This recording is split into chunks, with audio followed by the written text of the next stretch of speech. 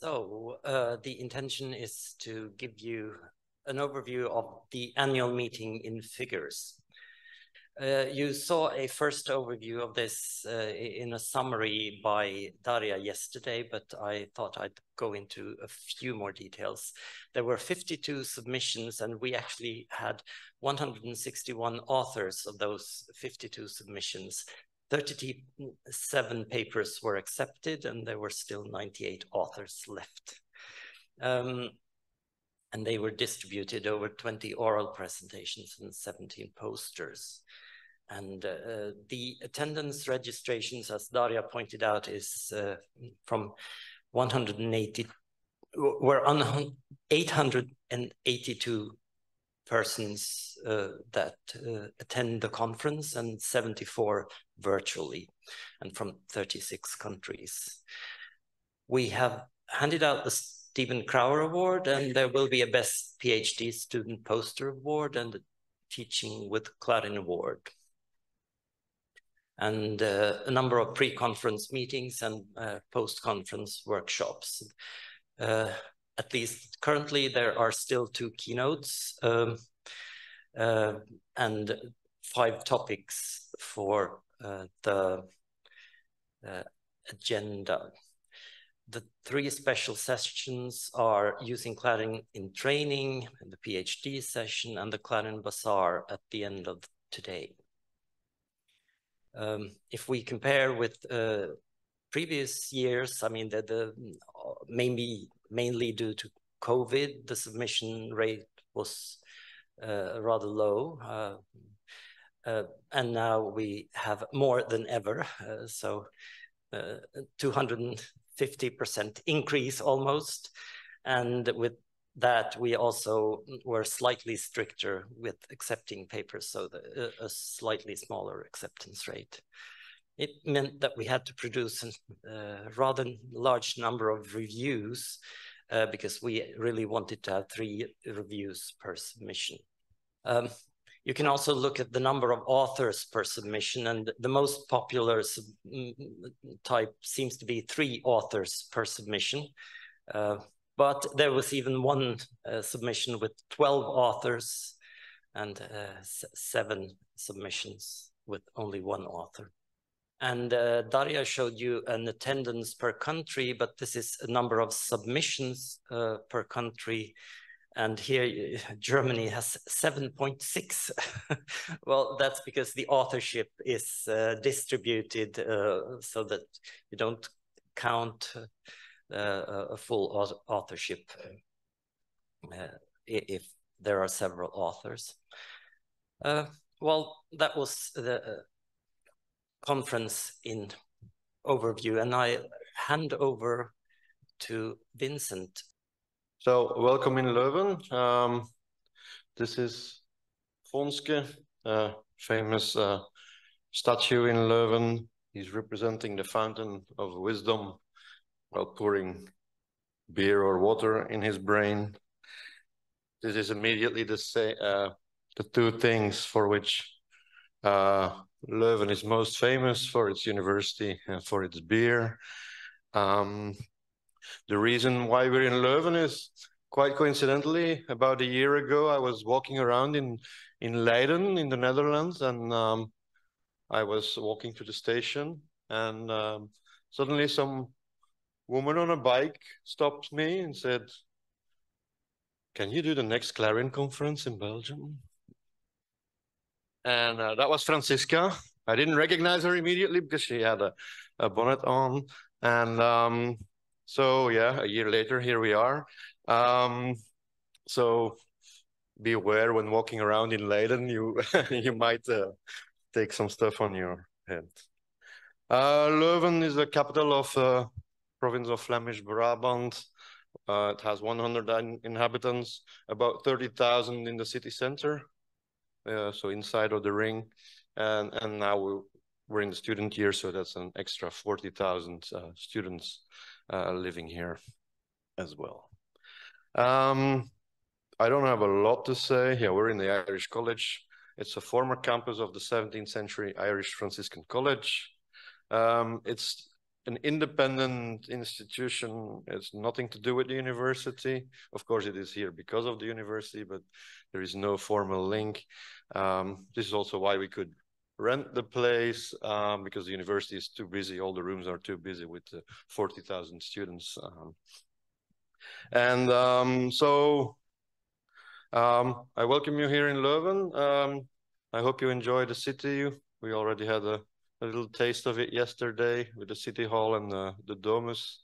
Tonight we go to the Beguinage, and yeah, the other attractions would be the church maybe, but we're not going to go yet. We're not going to go there. We're already here in a churchish building. So welcome to Leuven, and I give the floor to the next speaker. Now we'll go through some presentations of the committees, but to put the committees into context, I thought we'd say something about the organigram of CLARIN. And we can start in the upper corner with the General Assembly.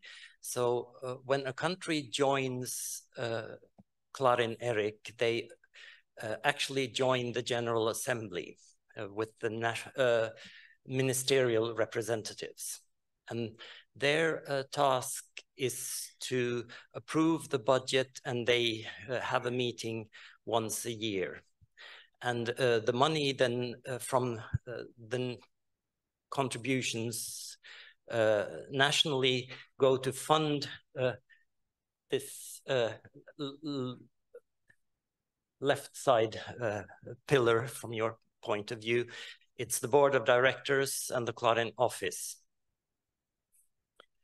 And in addition to that, the countries also, I mean, the General Assembly cannot possibly supervise all the activities. They usually, the representatives there have several research infrastructures that they tend to. So the country also appoints a national coordinator to be in charge of the national consortia. So they coordinate things within the country, but then they also need to coordinate between themselves, and that they do in the National Coordinators Forum. And in addition to that, they of course need to coordinate the activities with what's happening at the central hub, that is the CLARIN office and the board of directors. But all of this activity with the national coordinators and the standing committee and the thematic committee, these are in-kind contributions by the country to the full CLARIN-ERIC. Then all of this needs to be supervised somehow or evaluated with,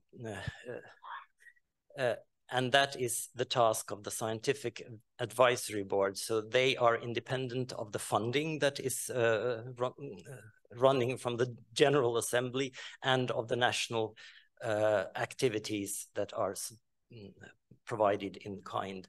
And then they give recommendations to the General Assembly to how to further develop the infrastructure. So that's in a nutshell the organization of CLARIN-ERIC. And now I, as national coordinator, chair, can say something about what the National Coordinators Forum has done this year. And as I pointed out, we mainly provide coordination and cooperation. So the output from this particular committee is not that exciting. I mean, we promoted knowledge centers and networking. We invited committee chairs for talks and shared regional and thematic activities, best practices, and we also created the CLARIN strategy and budget, or at least participated in creating it. And then we did knowledge sharing between ourselves, we did case studies, and we also put in proposals to fund the national consortia and heard monthly reports from the BOD. But if you want to think of something that we achieved at least, I mean, these were activities. We improved the communication between ourselves. We made small changes this year to the meeting practices. We selected the CLARIN awardees and created a work plan and appointed some committee members. And last but not least, we devised the annual meeting program that you are currently enjoying. The ongoing activities, I mean, we're still updating the strategy, and we are working on the work plan for next year. And we intend to maximize the mutual benefit there by sharing best practices and aligning national activities. And fresh out of the oven, yesterday we decided on the key goals that we were going to promote next year. And towards our users, we will develop and share knowledge about how to use large language models. That was really considered an important task over the next year for CLARIN. And then improve the coverage and quality of data, better integrate case centers into the bigger picture, and improve interoperability. These are things that we want to do with our offering. And in our landscape, we want to reinforce CLARIN as a key enabler of state-of-the-art research fields working with language data, but then also share, collaborate, and align national agendas, and extend and reinforce membership in CLARIN ERIC, and work on branding and visibility. So these are the goals. A lot of cooperation and coordination. But the other committees have more concrete things to present to you, hopefully. So we will go to the standing committee. Yeah, thank you, Christa. Yes, my name is Martin Matthiesen, and I'm from FinCLARIN, also from CSC in Finland. And I will be presenting now the Standards Committee's slides. So our key achievements, we meet quite regularly. And this year we could welcome Switzerland and Spain as new members to our committee. And I would also like to mention that we now have increased the or improved the preparation of the meetings. We have regular meetings with the Vice Chair Leif Göran Olsson from Sweden and Julia Mizerski from the CLARIN head office in Dieter. And we had a questionnaire, devised a questionnaire about cross-border backups for the NCF, and have increased our cooperation with the Core Trust Seal Board, which is a very important certification for CLARIN-BE centers, and also improved collaboration with the Standards and Interoperability Committee and the NCF, as Christa mentioned. And we've also taken part in the preparation of the CLARIN strategy. So our ongoing activities, we still meet monthly, on a monthly basis. We just met yesterday. We are reporting to the NCF, and we are the, I would say, a main contact point for task forces and interest groups. And I'll show you a slightly busy slide about them. So we have a metadata task force, federated content search task force, and 2 interest groups about Fedora and users of Corp. And for the Corp interest group, we are still looking for a coordinator. So please let me know if you're interested. The key goals and plans for 2024 are still a draft, because we would like to really base them on the final version of the strategy. We have now based them on a preliminary version and discussed them just yesterday as well. And we'll finalize them the next meeting. And I can say that the first 3 bullet points are fairly uncontroversial. So we want to still concentrate on improving the federated content search and also our improve the use of the core trust seal. We need to improve communication with the CTS board, and our ongoing activity is in supporting centers and actively existing member states to become B centers, and also existing B centers. I mean, that is one of the main reason to exist for this committee, and also proactively help new centers to convert to CMDI. And the sort of less, if you will, clear, or we are not sure whether we can achieve all this in 2024, are improving in accessibility of the centers, and the issue of the cross-border backups, and the more supporting the CLARIN resource families. And this was all from my side.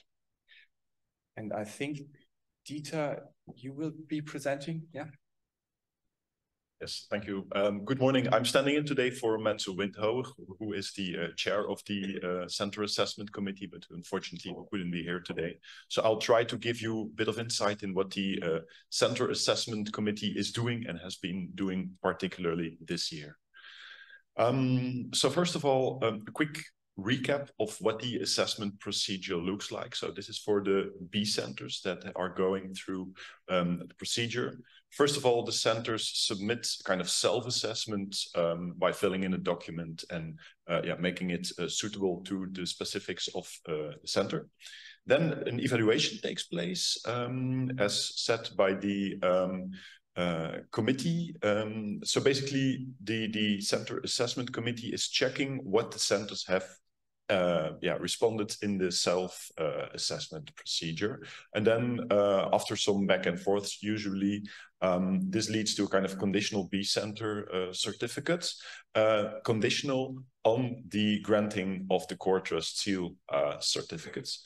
And that's something that generally takes a little bit longer. So as you might know, this is a separate procedure. You submit something in terms of the questionnaire that you get from the core trust seal to the core trust seal committee, and again there's some kind of iterations back and forth. At the end, hopefully that seal is granted, and then you become an official CLARIN center. It's a bit of work, but then you can be proud on your status as B center for 3 years.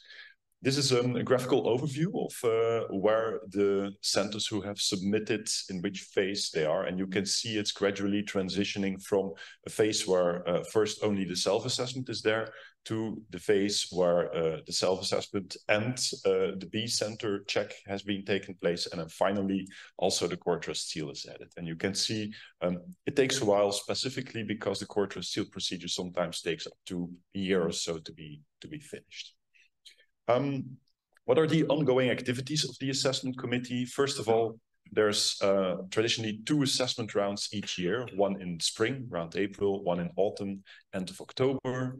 And then the idea is also to assist the centers to meet the requirements and to, give a bit of evaluation early on to tell them, okay, this is requirement hasn't been fully fulfilled. Can you please adjust that? It's often a few smaller things, technical things, but it's the details that make the difference between a working infrastructure or something that is not working. So it's really crucial. As I said, I mean, it goes through the stages: self-assessment, evaluation, and then finally the core trust. What are the plans for the next period? First of all, to streamline the assessment procedure. And that also is about, for instance, the clearer report. So just making sure the style, the layout is adjusted and an optimally usable state. It's also about adapting the assessment criteria and looking a bit into keeping a good balance between making sure all the requirements are there, and on the other hand, sometimes doing updates that are required. There's an interesting discussion currently going on with the standards committee on the topic of whether or not should be checked whether the center has registered its preferred formats in standards information systems. Finally, there's also a kind of continuous evaluation round of the core trust seal process and analyzing the added value of the whole process. People who were yesterday in the center committee can indeed also testify that there was a lot of discussion about this. And I think it's good to keep a kind of critical and sharp eye on the processes that we have and the external assessment procedures that we are using, especially because this can cost a lot of time and effort, sometimes frustration, you know, when the reviewer has a different opinion or inconsistent parts of feedback. So this is something we are continuously monitoring. Still, it's perceived as a very valuable step because it's a kind of really external assessment that is taking place. Yeah, and I mean, this is a kind of continuous thing in interaction also with the centers to trying to find out, you know, what kind of requirement changes there are sometimes, because over time the core trust seal requirements change slightly. So it's a matter of making sure, what you respond is in line with what is required. And finally, also the idea is to organize peer-to-peer review before the submission in such a way that the obvious mistakes or problems are already showing up earlier in the process, so that the whole process can be further smoothened. That's it for the assessment committee. Now I think it's time for the knowledge infrastructure committee. Bente, the floor is yours. Yeah, thank you. I'm going to tell you about the key achievements of the knowledge infrastructure committee in, well, the last part of last year, in a year's time. Yeah. We work closely with CLARIN management, and by this I understand the BOD and the office. And thereby we are a bit different from what you saw in the organigram. We also have, we're also doing things, not only giving advice to BOD, but we also have our own responsibilities. We are also special in the way that we only have max seven members. So we do not represent all the countries or all the case centers or whatever. So it's a smaller committee. But of course, the case centers are a very important part of our portfolio, and they provide expertise, as you know. And I've given you the link. I suppose you will get access to these slides afterwards, to where you can see all our case centers. In the period, we have received several applications, and 2 new case centers have been approved. One for Learner Corpora, that's based in Belgium, and one for the Ukrainian language, that's based in Germany. Maybe that's temporary, I don't know, but for the time being, it's based in Germany. This means that we now have 27 case centers, and we have 2 more in the pipeline. And actually, one of them was approved yesterday by the committee, but then it has to go through also a BOD approval, and therefore I did not count it today. But that last one is for Croatian language. And then we have had a third virtual workshop for case centers last year in December. This year we are having the first face-to-face workshop for case centers after this conference. We are very, very happy about this. I would also say that we have, this is maybe something we are testing out, these midterm meetings. We have meetings every 3 years, more serious meetings, you can say, with the case centers when they need to have their certificate renewed. But these meetings have been so successful, so useful for both parties, that we thought we could offer case centers also midterm meetings. This is something we are doing. And then we've updated our bylaws, and in May we got 3 new members, and since we have met 7 members. That's half of the membership. And this is good, I think, for renewal, but not to renew everyone at the same time. Ongoing activities. Well, with case centers, I've already told you a bit of what we're doing with case centers, and I'm not going to repeat that, but you can see the list of things here. But also there's a question with 27 or soon 28 centers, we are kind of reaching a reasonable amount of case centers. But do we have the right case centers? Are there any areas missing? And there, I mean, you saw that we are 7 in the committee. So if that's not a lot. So if any of you have ideas, you think we are missing something, come and talk to me during the conference or send me an email. Then another ongoing activity is our best practice papers that we started last year. We are collecting them, we are maintaining them. I give a link here so that you can see what we have until now. This is growing gradually, not very fast, but it's growing. And of course, an ongoing activity is this visibility of the CLARIN expertise, not only case centers, but all kinds of knowledge that we have. And then we are also taking care of the mobility grants. We have to promote them. I hope you have received calls for that. And we also evaluate applications. Now for next year, it's of course a lot of continuing the same thing. But we want, and I was happy to see that Krista also mentioned that as an NCF task, better integration of case centers in the CLARIN community. And therefore, I want to repeat that. I'm so happy that we'll have the workshop and we have so many case centers present here because that helps to be seen and to be known by the rest of the community. Well, the next bullet I've already talked about. And we also collaborate with those responsible on the CLARIN website, because currently we have not yet reached a good structure for the knowledge infrastructure, but we are working on that. And then we will organize case center workshops, and maybe other types of smaller meetings, and investigate other ways of supporting the case centers and their collaboration with CLARIN.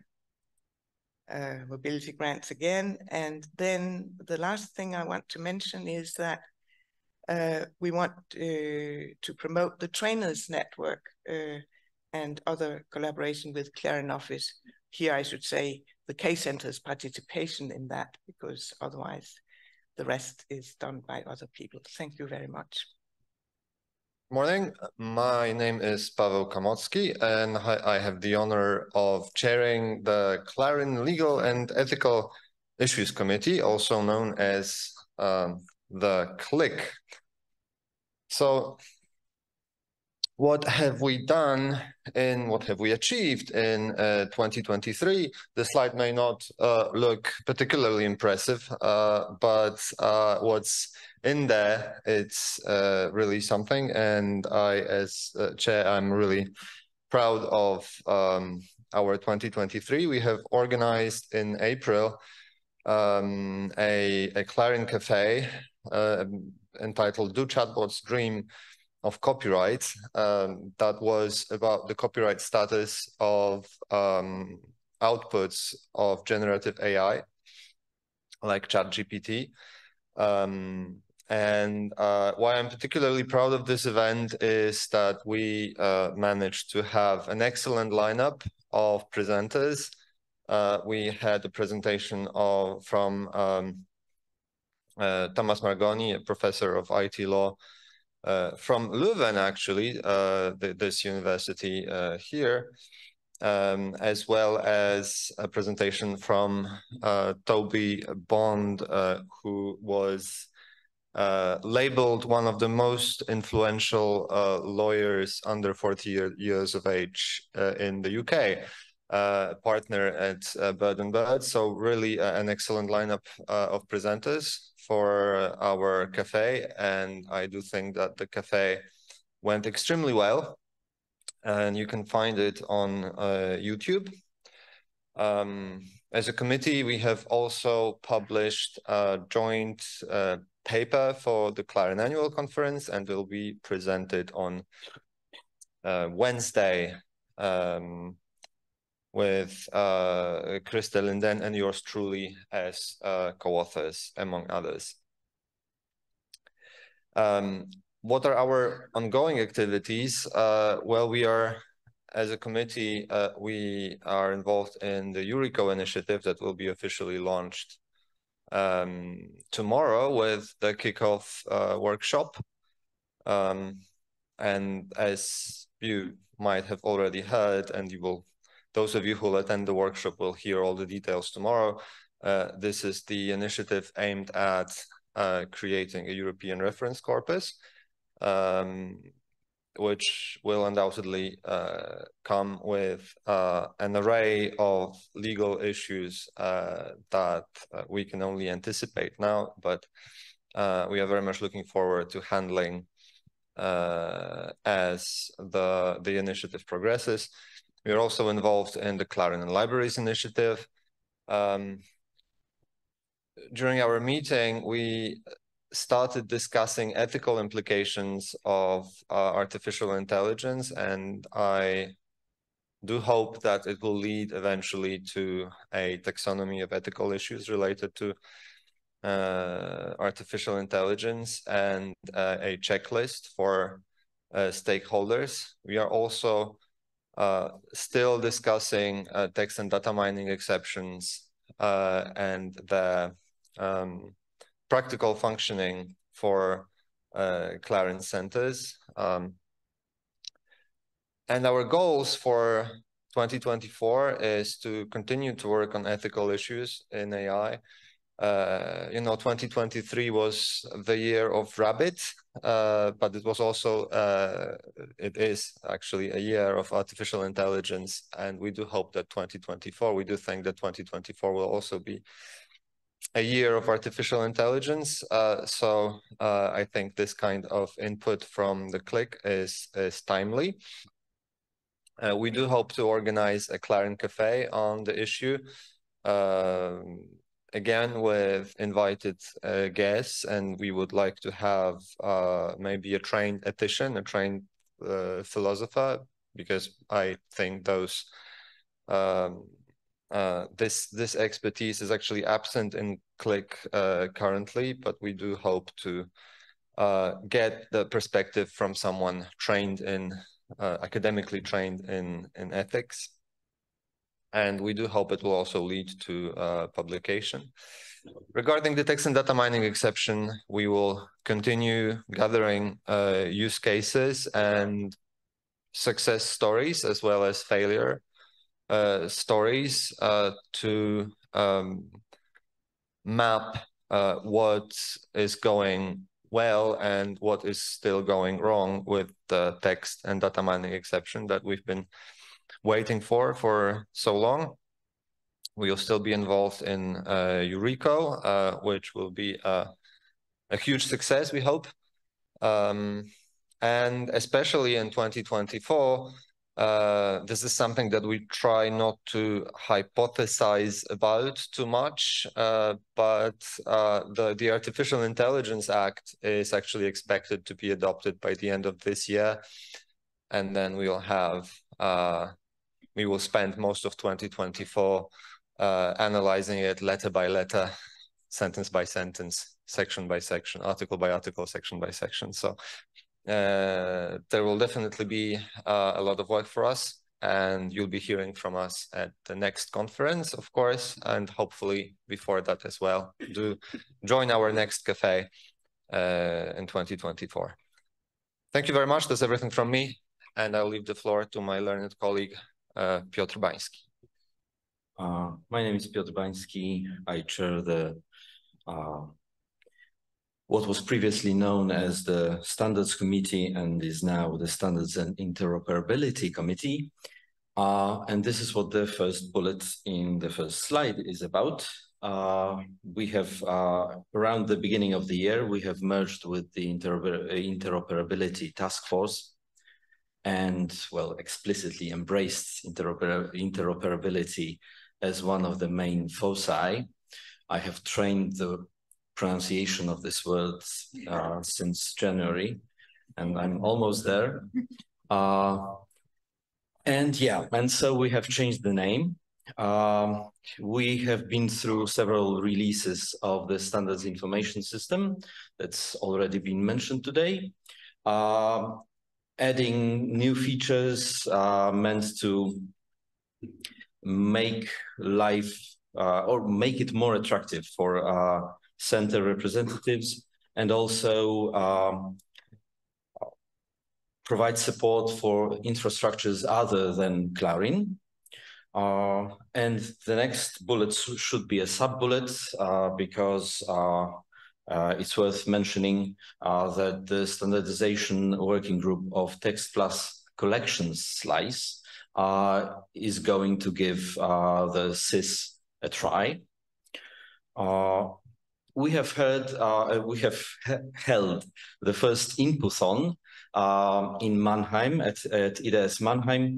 That is a little event meant at producing a complete set of recommendations for data deposition formats. This happened for the textual subset of IDS depositions. And, well, maybe not a huge key achievement in 23, but still worth mentioning because it took a while. The standards information system got listed by fairsharing.org as a knowledge base. The ongoing activities, apart from the statutory monitoring activity, is to continue work on the standards information system and keeping in touch with the centers committee and the assessment committee. And we have, towards the beginning of the summer, we have initiated the process of the revival of what probably all of you know, one of the first, or maybe the first, linguistic ontology called GOLD is going to be revived under the CLARIN label. We're in the process of taking over from the linguist list and making it alive again. So the first goal is to not only to provide a platform for new initiatives to be able to reference data categories that are somehow uniformly agreed on, but also to make it possible for past deliverables that are still out there to start functioning again, to be more interoperable by reviving the facility of being able to point to a certain set of agreed data categories. And the plans for the coming year are basically to continue to pursue the work on making the CIS a more essential and useful part of the CLARIN infrastructure, to relaunch the GOLD ontology, to continue our statutory goals, that is monitoring the development and use of standards, and hopefully also to expand and in this way to allow more consortia to influence the standards related dynamics and to timely react to the developments in the field. And with this, I thank you. And Maria is going to be our next speaker. Hello, everybody. I am Maria Gavrilidou, and I am the chair of the User Involvement Committee of CLARIN. The User Involvement Committee is one of the big committees, as it consists of one representative per country, both member countries and observer countries. So We are a big committee. We meet twice annually as a body, and we have shorter meetings between ourselves as needed. We had our first annual meeting, which was virtual in March, and we had our second meeting yesterday in the morning. What we do and what our key achievements in 2023 were, is that we collected information on user involvement activities at the national level. And it was an impressive number of activities, as was the number of participants in this conference. We had an increase by 132% in national activities organized in 2023 as compared to 2022. What else did we do? We tried to redesign the user involvement activities typology that we use to record these activities, so that we have a standard and common way to understand what we need to record and how we need to record it. We promoted national UI activities towards CLARIN Central, and on the contrary, promoted and disseminated CLARIN Central activities to the national networks. We were in close collaboration with the BOD and the CLARIN officers regarding UI activities.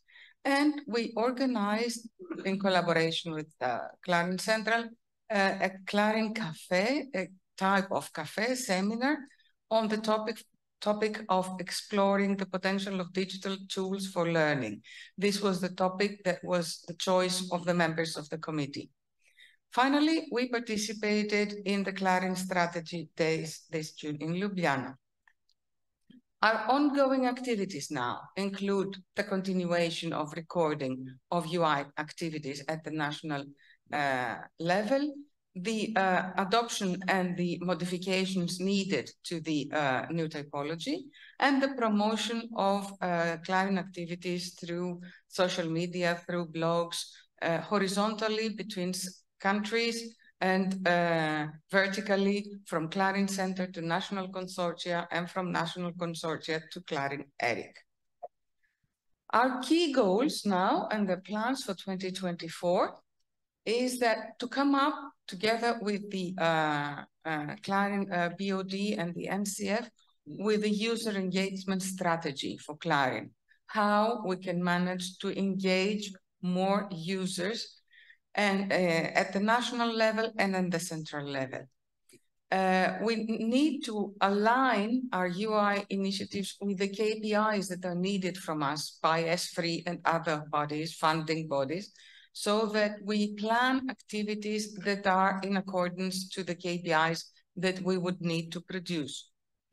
We will, of course, continue to collect information, but we need to start collecting information now, not only on the activities that we organize and implement, but on our users, who they are, who our user base is, and then based on that, to design an outreach strategy to engage those users, those types of users.